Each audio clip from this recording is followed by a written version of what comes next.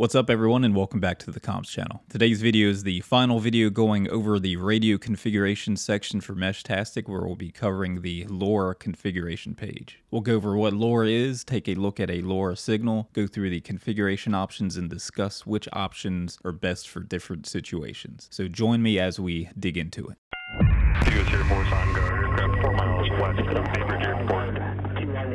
Okay, I'll be back in 60 seconds. We're approaching a restricted area. Restricted area is 1 mile west. At the core of Meshtastic's communication is LoRa, which stands for long range. And LoRa uses a digital modulation technique called Chirp Spread Spectrum that makes LoRa receivers extremely sensitive, which allows for the decoding of signals well beneath the noise floor to achieve long range communication at low power. There's a number of great videos that take a really deep technical look at LoRa, and I'll link to those in the video description. For this video though, I'll give a brief explanation of LoRa so we can have a better understanding of what these settings are doing. So let's take a look at a LoRa signal on my SDR here. You'll notice what looks like a bunch of forward and back slashes on the SDR's waterfall. These are the up chirps and down chirps of the chirp spread spectrum that LoRa uses. If you have a good eye, you may notice something familiar about these chirps and how they appear on the waterfall here. These chirps used by LoRa are what inspired the Meshtastic logo. The chirps either shift up or down in frequency over time. The up chirps shift up in frequency and the down chirps shift down. And we can see that here in the SDR waterfall. So here we have up chirps and you can see how they're going up in frequency, and then we have these two down chirps and you can see where they're going down in frequency over time. The signal starts with a series of up chirps called the preamble, and what this is doing is getting the attention of the receivers and letting them know that data is about to be sent. That's followed by two down chirps that are part of a sync word process that allows it to distinguish itself from LoRa signals that aren't from Meshtastic. That will then be followed by the data containing the message. LoRa is very adaptable due to a variety of configuration options, and if we take a look at the LoRa config page on the Meshtastic app, we'll see these options if we turn off the Use Modem preset toggle switch. Here we have bandwidth, spread factor, and coding rate. All of these settings are going to have some effect on how far, how fast, and how reliable of a signal you're going to get.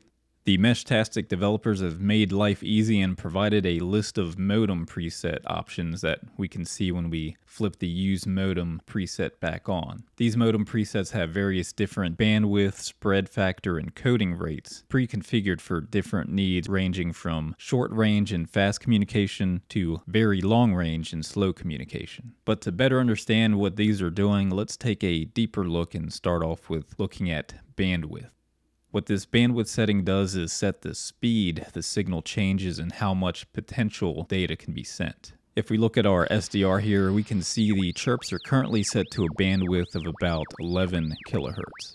This isn't a typical bandwidth option that you'll run into with LoRa, and this is just for demonstration purposes to show the chirps better. They'll become harder to see as we change these settings later on. The typical LoRa bandwidth settings you'll run into are 125 kilohertz, 250 kilohertz, and 500 kilohertz. But in the predefined modem presets in Meshtastic, you'll see 62.5 kilohertz, 125 kilohertz, and 250 kilohertz bandwidth. So while we're currently at 11 kilohertz bandwidth, take note of the current speed of the chirps and let's up the bandwidth a bit and see how it changes.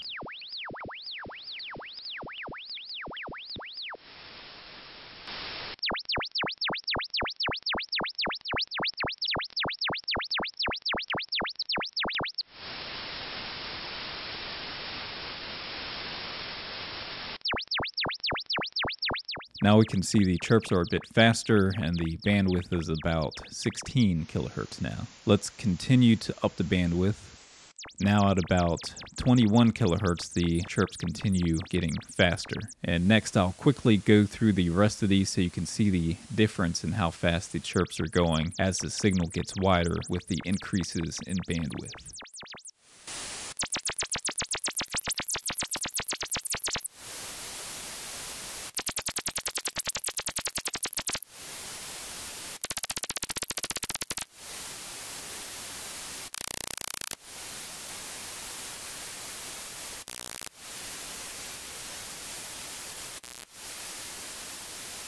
You may have also noticed that as the bandwidth increased, the time it took for the data to go through was shorter each time. So basically, the higher the bandwidth, the higher the data rate, and the lower the bandwidth, the lower the data rate. The other side of that coin is that the higher the data rate, the less range you'll get. So if you need more range, you'll need to use a lower bandwidth and make that sacrifice for speed to get more range. The next setting we have is spread factor. What this setting does is set how quick the chirp should go over the bandwidth we have set, and can be set from anywhere from 5 to 12. The higher this number is, the further your signal can be received due to it being easier for the receiver to decode. This, of course, also comes at the cost of speed, just like with the bandwidth setting. You will always have to compromise speed for distance. So let's go back to the SDR and set it back to the 11 kilohertz bandwidth we started with. Then we'll go through the different spreading factors to see how the signal changes.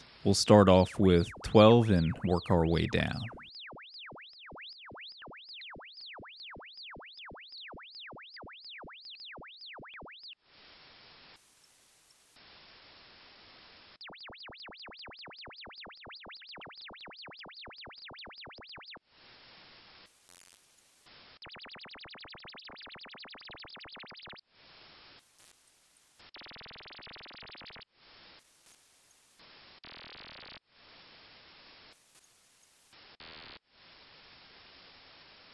The final setting is coding rate. Changing this setting won't have quite as obvious of an effect on the waterfall like the previous settings, but we can see changing this setting will change the length of the transmission.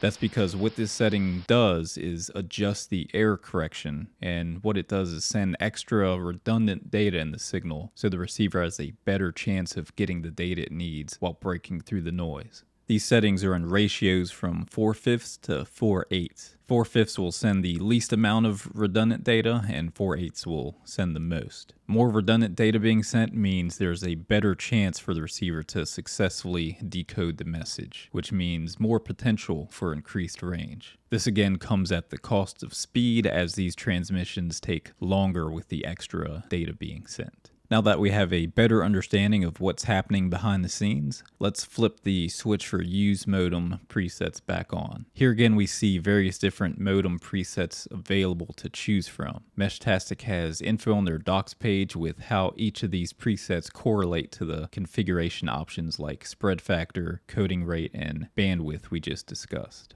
What these different configurations add up to is different link budgets, which is how sensitive the receiver will be based on these settings. More link budget equates to more range, but of course at the cost of speed. So which should you choose? And this will entirely depend on your situation and needs. For most people, the default of long range fast is going to be fine, and it's a nice balance of range and speed. This is also the setting you need to be on if you want to talk to other people on the default public channel. All devices need to be on the same LoRa settings in order to communicate. If your deployment is just going to consist of you and some other people around your neighborhood or part of town, then you can probably get away with the fastest setting of short fast. If your deployment is going to be more spread out than that, then you may need one of the slower long-range options. I'd recommend starting out with the default settings and then experiment from there to see what gets you the most solid communications at the best speed.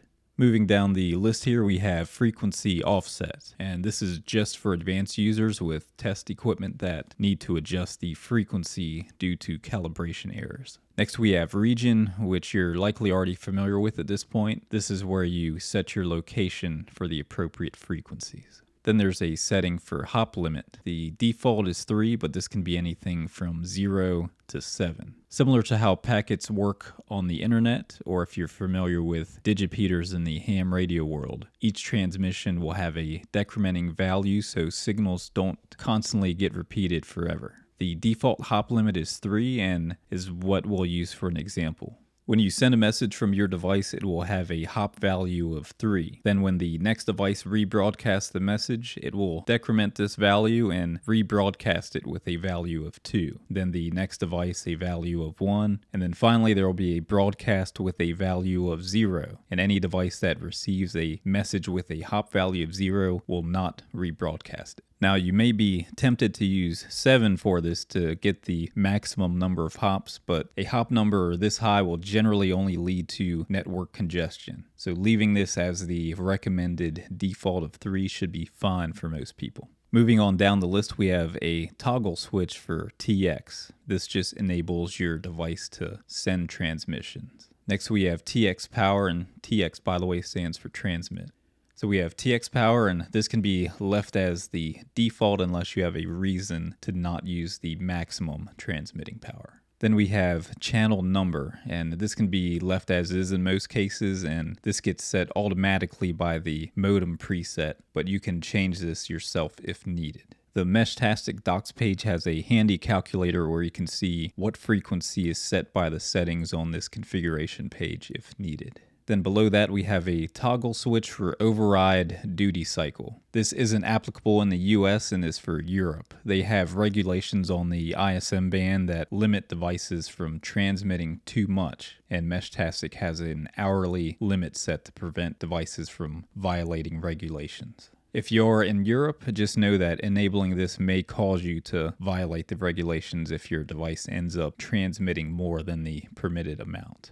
Next we have ignore incoming with an add button. This is for testing purposes and allows you to ignore certain nodes to simulate them being out of range, and you can enter in up to 3 node numbers that you like to ignore. Moving down the list, we have a toggle switch for SX126X RX boosted gain. For devices that have the SX126X series of chips in them, this turns on the capability to have increased receiver sensitivity, which means increased range. We then finally have the override frequency option. This allows you to manually set the frequency instead of using what is automatically set for you based on the chosen LoRa settings. This setting's for advanced users and ham radio operators. That will conclude the Meshtastic radio configuration portion of this series, and I hope you found it useful. If you did, please be sure to give this video a thumbs up and subscribe if you haven't already done so, and join me for the rest of this Advanced Meshtastic series. Thank you all and have a good one.